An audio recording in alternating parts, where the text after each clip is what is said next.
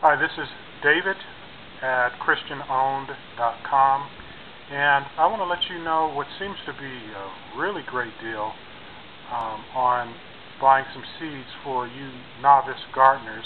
If you're like me, I'm just a novice gardener, and I've been trying to garden for the last few years, although I've got a father who he's basically a master gardener. And I started more recently getting into it as just a beginner. And the deal I got was from Walgreens. Usually I buy seeds or plants from one of the local either nursery or garden center store. But my wife, who is an avid couponer, gave me this coupon for Walgreens to buy seeds there.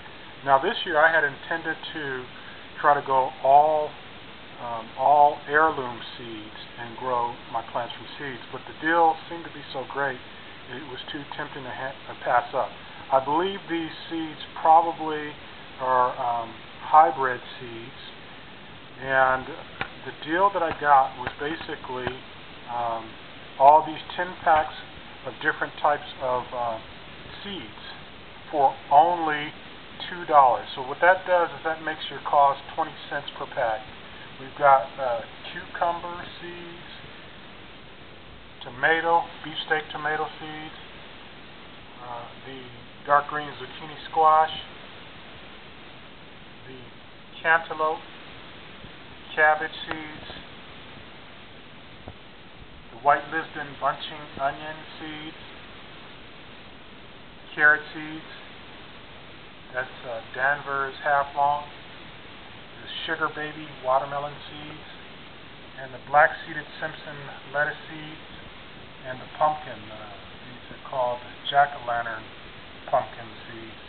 And the seed company is American Seed. I don't really have a history with them personally, so I'm going to try these. These seeds are so inexpensive compared to what I usually pay. I usually pay at the garden store or nursery center store anywhere from, I don't know, maybe $1 something to $2 something per pack. These at only 20 cents per pack, even if they're not as fruitful as the seeds I normally buy, I still hopefully will come out ahead.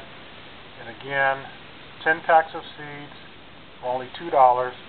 That means these were only 20 cents per pack.